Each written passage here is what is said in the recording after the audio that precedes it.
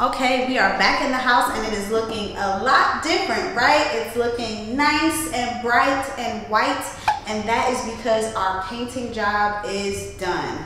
So I ended up going with snowbound on all the walls, all the trims, all the ceilings, color drenched in white, so it's not that exciting, but it does create a nice blank slate for everything and everyone. The only place that I did something a little different was in our kitchen, and I went with Ferro and Ball and setting plaster. And it's not actually Ferro and Ball paint because that would be a budget buster, but it's actually Sherwin-Williams color matched to Ferro and Ball's setting plaster. Back in those little butler's pantries, I did go with Sherwin-Williams pure white, just because I didn't know what I wanted to do in the kitchen in the end, and I felt like I wanted it to be a little bit brighter and a little bit whiter than the other spaces. So both butler's pantries are pure white, but all the other walls, including the renter side kitchen, is Sherwin-Williams snowbound, and it looks fantastic. In addition to having all of the painting completed, well, not all, because we still have to paint the basement, but in addition to having all of the painting completed, we also have up all of our ceiling fans.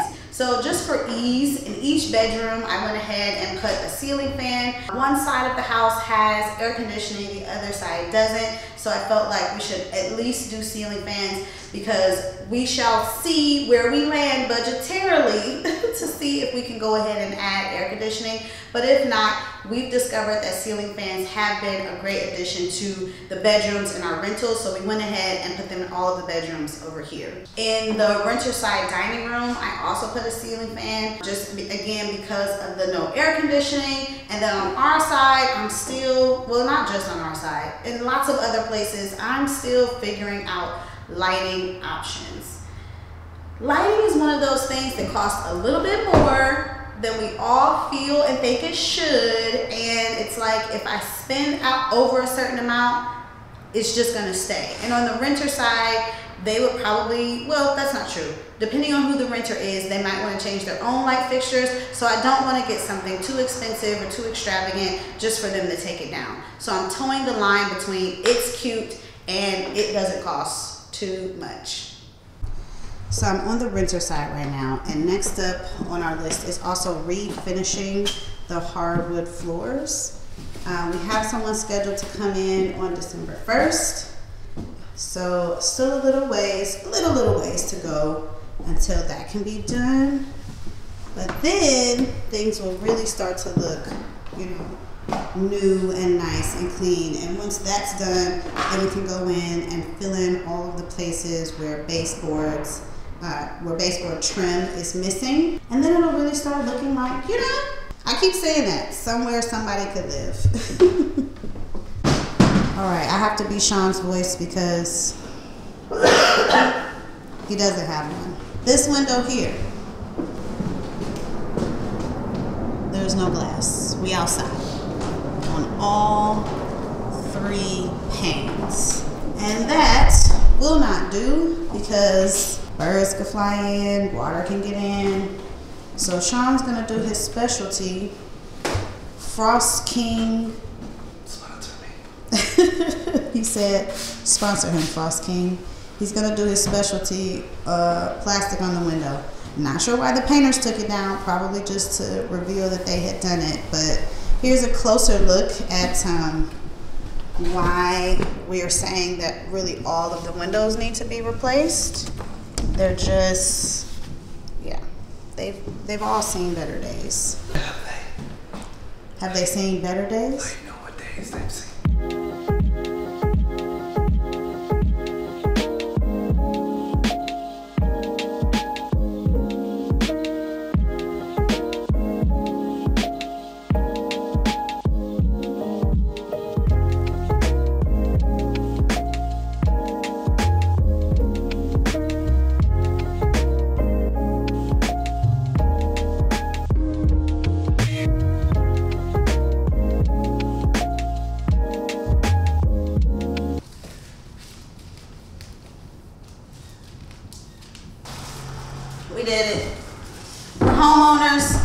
doing things.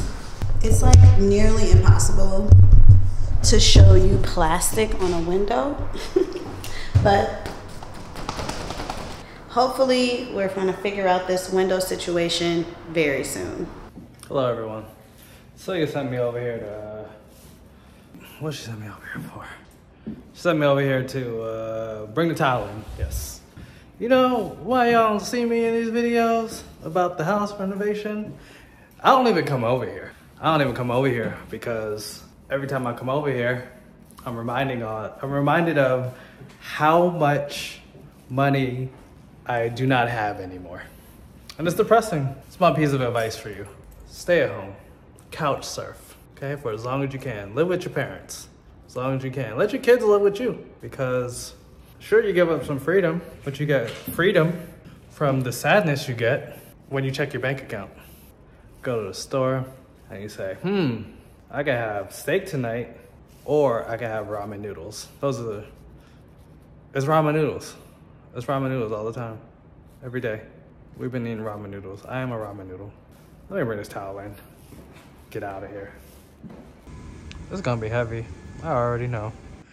Just got all these boxes in here of tile. Tired as hell. Whew. All right. This is the last y'all gonna hear from me until we move in. Whew. It's been a while since we've been in the car talking. Actually got a new phone. Do I look any different? Probably not, because upgrading your phone is a scam. We are at Floor & Decor because it's time to buy some tile. So I was gonna order the tile and have it delivered, but the delivery price was $252. And Sean said, absolutely not. Even if we have to make 3 trips, it's still cheaper than paying for delivery. So I'm here to do maybe the first of a couple of pickups. We'll see. And I did notice looking at my cart, which maybe I'll insert a picture. My cart looks so boring. Like the colors look so boring, but the spice comes in with other elements. So one of many trips to Menards and Floor & Decor and Home Depot, and now my website's Wayfair has just been like, I get it now why these places are very popular, because they have affordable stuff when you're doing a renovation. So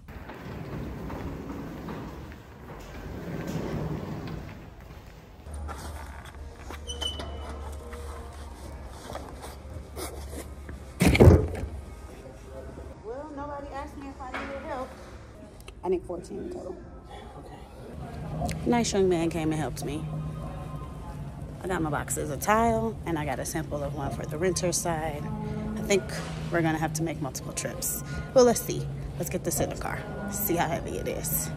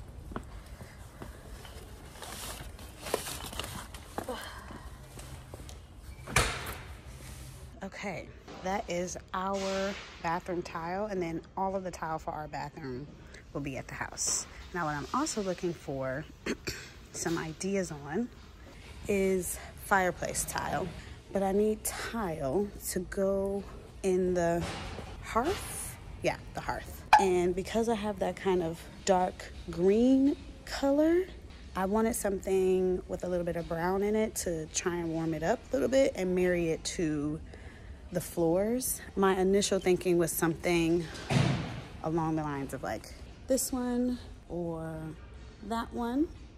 But what I'm finding, a lot of stuff has a lot of gray in it.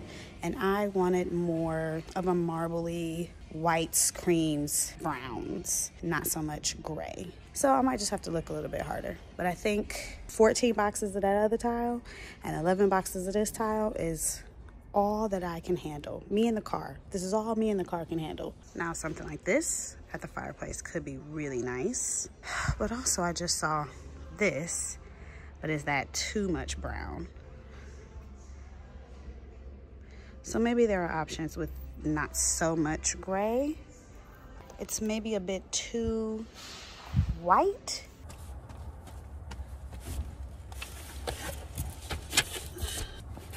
Okay, my tire is sitting so low.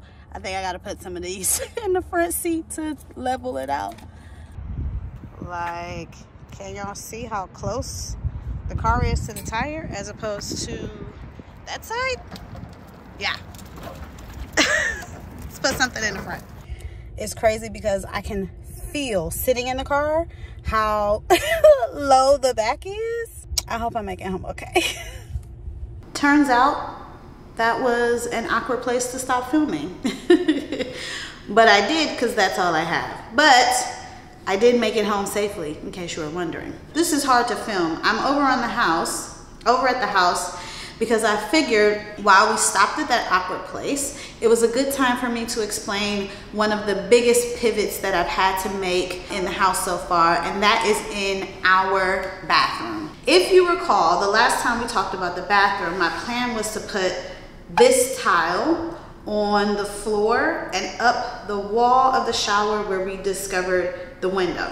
We all loved it. On Instagram, I asked people to vote which orientation did they like best, because it can be laid, you know, different ways for different appeals, the whole 9 yards. This was the plan. And then I started looking at the tile more. The time came closer to when we were actually going to tile, and what I was ignorant of at the time when I selected that tile is that it is a cement tile. If you don't know, cement tile is made of cement, but it tends to be more porous. It's very popular right now. Most of the time, if you see heavily patterned tile or lots of color on a tile, it's likely cement tile. And that's because the nature of the cement allows you to have more colors, more patterns, and that's why lots of us like it. But cement tile is heavily porous and it needs to be treated before it can even be laid. And then I'm getting conflicting reports online, but anywhere from 6 months to 2 years, it needs to be resealed. Now, if you recall, our ultimate goal for this house is for it to be a rental property. So something that needs attention every 2 years isn't really a product that we want to use in this house. So that being said, I couldn't use that tile. I had to find a new tile. And that sparked a whole spin out of like constantly looking at tile online. I've already ordered so many samples. I really didn't want to have to go into a whole nother round of sampling, and we were kind of running short on time. Anyway, so that led me to a tile that I found on Wayfair that I'm gonna show you guys.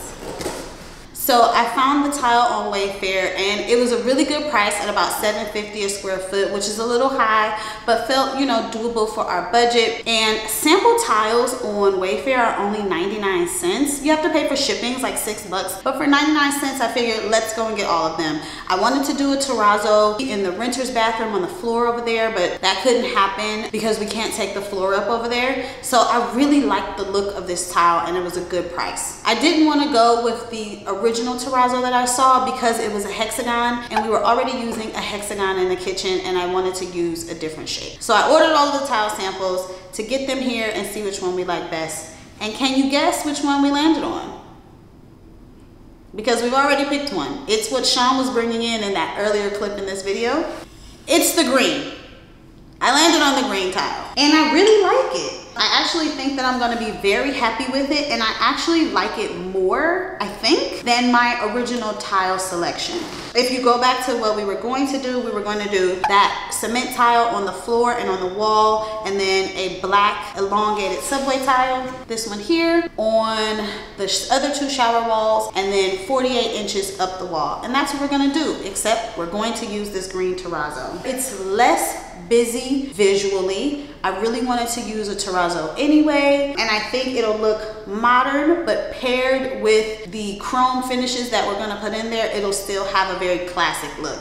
Now I came to do this over here at the house because I thought that I would be able to find the shower fixtures, but literally this little thing is all I can find. The tiles are different. That was one of my concerns when ordering them because all of the samples had this particular pattern, but you can see that there is some variation in the tile. So even though it's a faux terrazzo, it won't look just like the same tile repeated over and over again. Here I'll put a picture of the faucet that I'm thinking about that is also chrome, but you see it has a bit of that kind of timeless look to it. This is the vanity that we decided on. This is the transition piece we're going to use, a nice black marble. So this is kind of the vibe of our bathroom after the transition. Sean's very excited about his garage.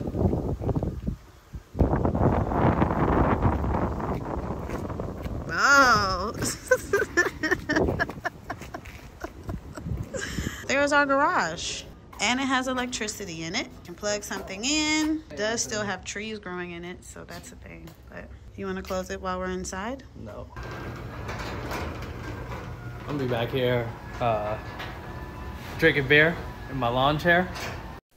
Things are chugging right along. So this is the renter side where that floor has finally been filled in, which now we can put a bathroom here. And if we jump over to our side, the walls are going up. Hey, look at this guy, what he did. Yeah, look at what this guy did. He made a whole bathroom I do everything, you know that. out of nothing. I... With the exhaust up there. Bathroom. I did the first round of tile by myself. This time, I bought my guns. Yeah, kiss them. You guys got your tickets for the last show. Now we on a world tour. We're getting the renter side kitchen tile. Needed 14 boxes last time. Today, 21 boxes. 21. Can you do something for me? He had more. The gun show, November 28th, happening at the gun arena. You just said last time you sold out. Last year, sold out less than an hour, okay? Make sure you get your VIP access passes, okay? Those are starting off at $350. Okay. But if you get the early bird sale, $3.50? no, Oh. $350. Oh. And if you sign up for your early access, you know what that means. You get to kiss the guns. Okay. So this is the tile. This is the renter side kitchen floor. 21 boxes. Go. 21 of these? Yes. That's all we got right now? Yeah. We need 21 of these? Yeah.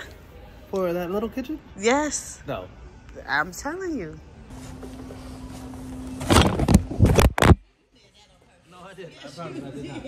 I was not trying to get my... I promise I did not do that on purpose. Hold it while you do the work. No. That's the reason I brought you here.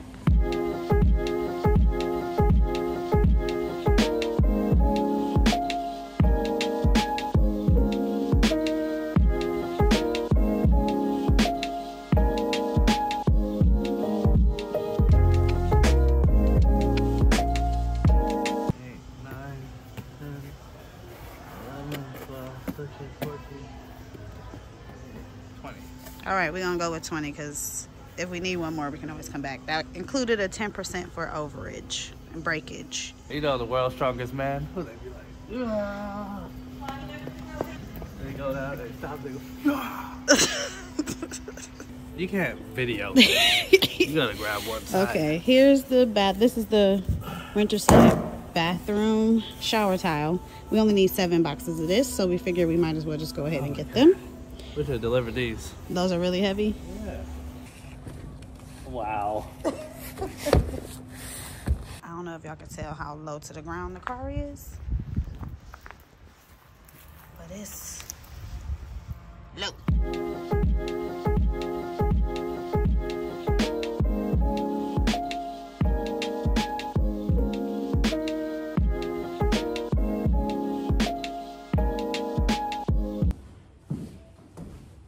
You only on number 4? You only on number 4. That was 5. Okay. All of the tile is in. We are both out of breath, but I think, hopefully, that's all the tile. Provided nothing gets, or nothing is broken inside the boxes. That is all the tile for both sides. Here, still figuring out the fireplace. Let me show y'all the fireplace options and the light. Which ones I like, which one Sean says he likes, and you guys can chime in. So the fireplace is kind of a dark green color. It's called Anderon by Sherman Williams. And I wanted something warm on the floor. I think I like these. I'll insert a picture as to what it looks like in the store all installed. I think I like these. Sean says he likes this one. I also kind of like this one because of the way it looks when it's fully installed. I'll insert a picture of what that one looks like too. That one I didn't get a picture of, but it would be the same on both sides. You guys let me know which you think. If we go with this one, I'll probably do a border of this one. We will be dropping the gas line. It's dropped on the other side and it'll just be flat. How do you feel? The gun show came to town. The gun show did its thing here in Cleveland, Ohio. Yeah. On to the next city. Yay. Make sure you get your VIP access. Selling fast. That energy was different when you first told them about the VIP. I gave it my all out there.